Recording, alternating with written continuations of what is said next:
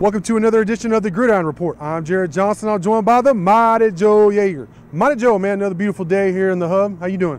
Yeah, all right. I'd say it's about 15 degrees lower than it was last time we did one of these things, so I may not get crisped up quite as bad this time. Crispy Joe, right? Crispy Joe, that's right. That's one nickname I could do without. So I think I'm going to be all right now. How about yourself? I'm good. You know, the weather is perfect. This is like why you enjoy being in West Texas this part of the year is because, like, at nighttime you can sit on your back porch, you know, sip a libation, whatever you prefer, you know, and kind of have a good time. I'm from the Metroplex right now. You don't go outside; it's too humid, you know, even later at night and everything. It's you find the AC as fast as possible. So this is where they're going to be playing to, and it's supposed to be another beautiful day come Saturday. Texas Tech takes on Florida International, 6 p.m. Central Time Saturday. The game's going to be on ESPN Plus. I know, I'm sorry. But we're going to be here, Joe. So I guess overall, what are you expecting? You know, the Red Raiders are 2-0, but they're coming off, I mean, by everyone's opinion, including the players and Coach Wells that talked to earlier, not that great of a showing against Stephen F. Austin, but a win. Yeah, but a win. That's the key clause there. I don't know what to expect. You know, I mean, with this team, really, we just look 2 games in. We've got a schizophrenic sort of a team. They played extremely well second half against Houston. Other than that, they haven't been too shiny. You know, so we're just gonna have to see what happens if they start getting some things ironed out. You know, I'll tell you one thing that I hope to see is what we thought we would see against Stephen F. Austin, specifically on the offensive end. Just mashing these guys in the ground game. Look, you should have an advantage up front and with your running backs. And Florida International is only so-so against the run. They're not terrible, but they're not great. And they played Long Island and Texas State. They lost to Texas State. And they lost to Texas State.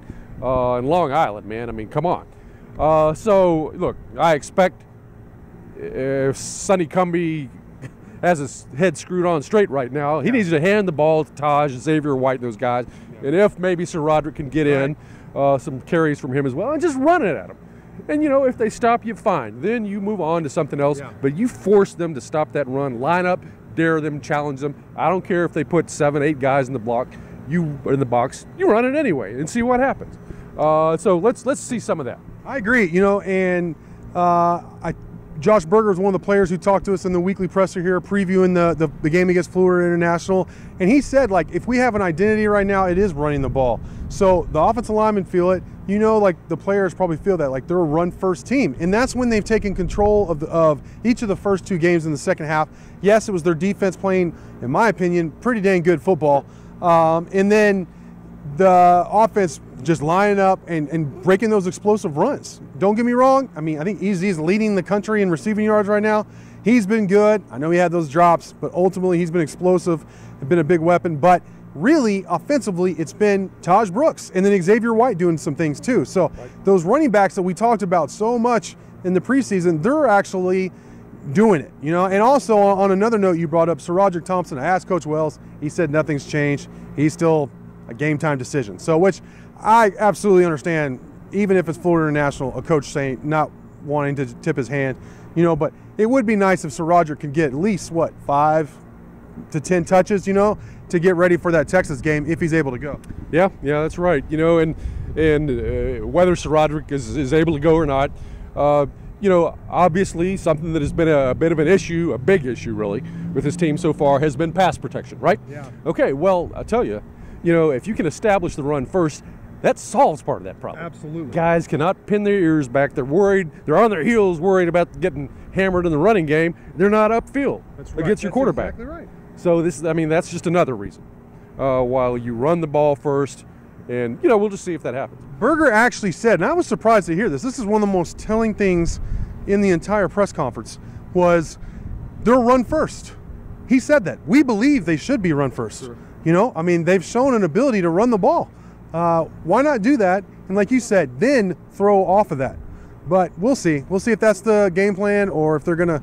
And they have run the ball more than they've thrown, like they ran the ball more than they threw against Stephen F. Austin. Mm-hmm. So, I mean, that would be the argument. But I just feel like you come out in those 2 drives, you dominate, you get out to a lead, you have the opportunity in that next drive when you stop Stephen F. Austin on 3rd down and you went away from it. And it almost cost you, you know? Right. So What do you want to see other than running the ball, which is, I think, is a great point? What else do you want to see from the Red Raiders this week? Yeah, to me, the second most important thing, and it's a pretty close second, is diversification among the receivers. Yeah. You know, look, I mean, easy is great.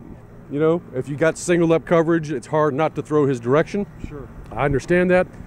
But at some point, other receivers have to emerge. You're not going to make it in the Big 12 just doing nothing but throwing the rock to EZ. Yeah. You've got, I mean, we know they've got the talent. It's young talent, but there's plenty of talent at the inside receiver position, and particularly on the outside. Tight end. You know, tight end, yeah. I mean, a couple of really good tight ends. We haven't seen anything really of Mason Tharp. Kuntz is a good player. Teeter has been in there. I think he's more of a blocker. Yeah. But still, yeah, you got guys there you can roll out.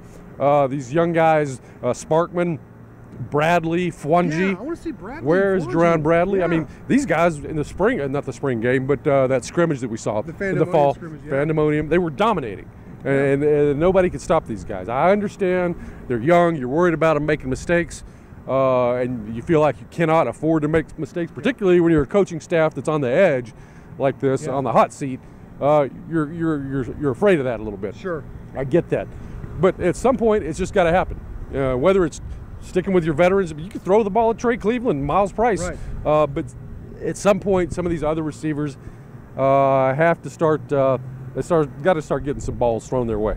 Now, I wonder how much of it is Sonny Cumbie and how much of it is it Tyler Shuck, because I think people forget this. The Tyler Shuck isn't that experienced. I mean, I think he has 9 starts. I mean, that is experience, but excuse me, that's not like a ton of experience, you know? I mean, he's still learning things, still learning this system, learning personnel. He knows Eric has it coming. He knows if he throws it up, he has a good chance of EZ coming down with it. So it makes a lot of sense to me that he's throwing to him. That's the guy he trusts, that's the guy he knows. But you're right. Ultimately, for this offense really to develop, they're going to have to spread the ball around.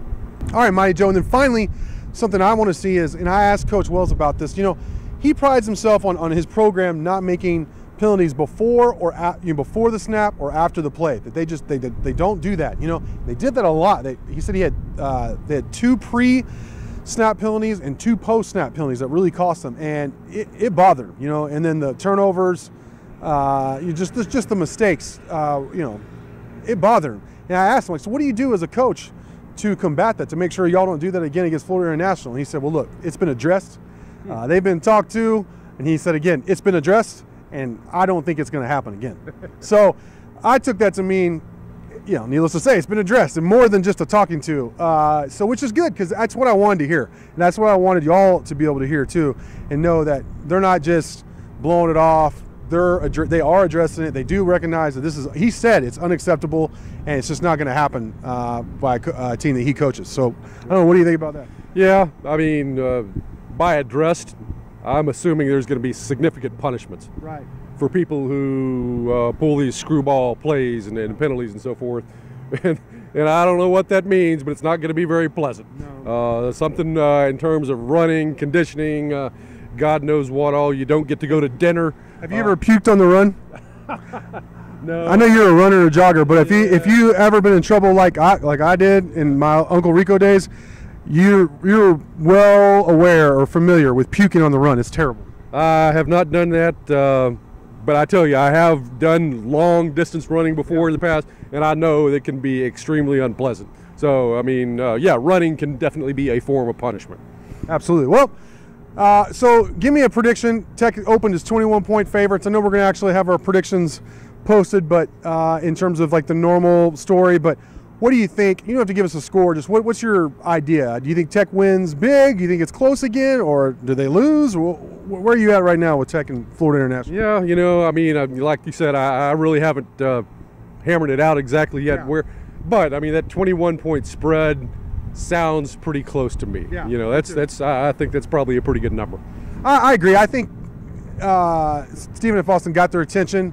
It sounds like the coaches have been getting the players' attention this week, and I think we're going to see a much more focused, mistake-free type team. I hope. If not, then we're really going to have something to talk about next week. You know, but I think it'll be a big win for Tech in terms of starting 3-0.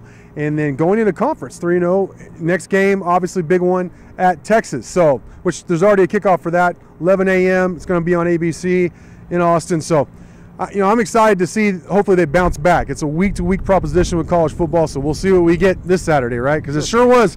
It was entertaining, the home opener, that's for sure. But with that, Mighty Joe, I want to thank you. Thanks. Thank you all for watching, and until next time.